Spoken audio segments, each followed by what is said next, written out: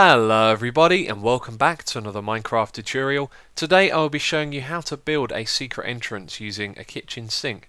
Now this is a concept by Kevan, a builder on my server, and together with myself and Fennoman we built this contraption.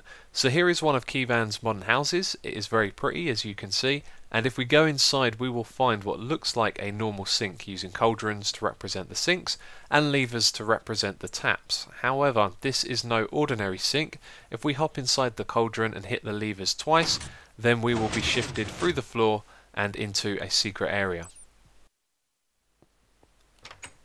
So here is the contraption. You can see it doesn't take up a lot of space. It is only 7 blocks wide, 4 blocks tall and 2 blocks deep, which makes it ideal for building inside a small modern house like this one over here. Now this works by using shifting floors. The pistons are going to push the blocks across to that side, then the pistons on this side will push them back across, and when the player is standing inside the cauldron, that means they're going to fall through the cauldron and the half slab down below. Now because we're using half slabs and cauldrons, neither of these are full blocks, which means the player won't take any damage when they fall through. So you can stand in either cauldron, you won't take damage, and you can also activate this with either lever as well.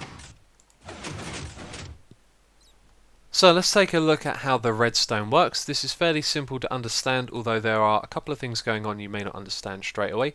So this piston here, it appears to be doing nothing. However, we have 2 inputs for this machine. So if we use this one here, we directly power this piston, which is fine. And if we use this one to the side of it, we're only going to bud power this piston. So we directly power this one, and then it extends, which provides an update to the one on this side. So this piston means that you can use either input. Now when we power this one and I unpower it, you're going to see the block goes up and then it gets pushed back down again. So when it gets pulled up, it's going to create a 1-tick pulse that goes off to the side here, and it's a 1-tick pulse because this then gets powered again. You can see here the redstone is going to power this block, which powers the piston, and because it's just a 1-tick pulse, it will then push the redstone block back down again. So let's see that one more time. It's going to get pulled up, and then that 1-tick pulse is going to push it back down again. And so that 1-tick pulse also goes to the pistons here, which pushes the blocks across the front, and then on a slight delay from this repeater, it then powers the ones on the other side, which push them back across. So to build this, you are going to need a few conditions for the location where you build it. Now the floor is going to need to be the same material, so these need to be half slabs, which kind of limits your options. And the reason for this is because when you have your cauldrons here, you can see the block that is underneath them. So if you had, say, a different material out here which didn't have a half slab form, someone may be able to spot the secret entrance by looking at the bottom of the cauldrons.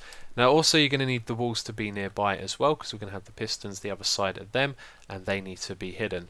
But to build this, you're going to need the materials in this chest. You'll need 4 half slabs, 15 building blocks, 5 normal pistons, a sticky piston, a block of redstone, 2 redstone repeaters, 3 redstone dust, 2 cauldrons and 2 levers.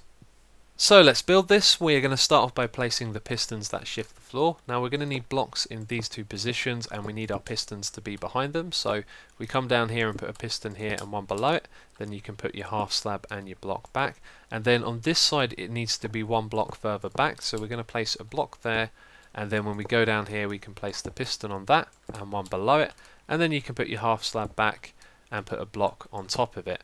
Now when you've done that, we're going to go around the back. We're going to place a block to the side of this piston, to the side of that one as well, and then remove these 3 blocks here. We're going to put a sticky piston facing downwards and then one facing to the side like this. And then you need to place blocks in these positions.